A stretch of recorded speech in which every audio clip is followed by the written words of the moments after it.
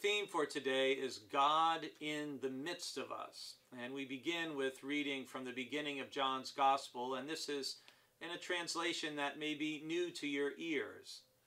In the beginning was the Word, and the Word was face to face with God, and the Word was God. All things came into being through him, and apart from him, nothing that exists came into being. In him was life, and the life was the light of all people. And the light is shining in the darkness, and the darkness has not overwhelmed it. And the Word became flesh and tented with us. And we gazed on his glory, glory as of the Father's only Son, full of grace and truth. And this is what Walter says about those verses. And again, he touches on, as he so often does, the social implications of the gospel. God is not only the spiritual representative of humanity.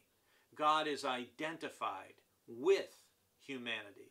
In God we live and move and have our being. In us, God lives and moves, though God's being transcends ours. God is the life and the light in every soul, and the mystic bond that unites us all. God is the spiritual power behind and beneath all our aspirations and achievements. God works through humanity to realize divine purposes. And our sins block and destroy the reign of God, in which God seeks to be revealed and realized.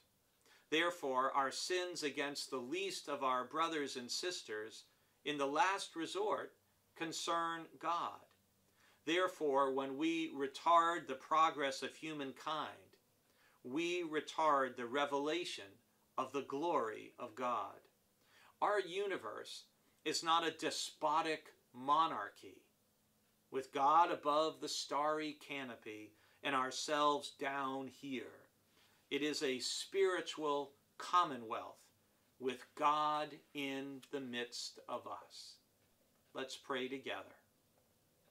We pray thee to revive in us the hardy spirit of our forebears, that we may establish and complete their work, building on the basis of their democracy, the firm edifice of a cooperative commonwealth, in which both government and industry shall be of the people, by the people, and for the people. Amen.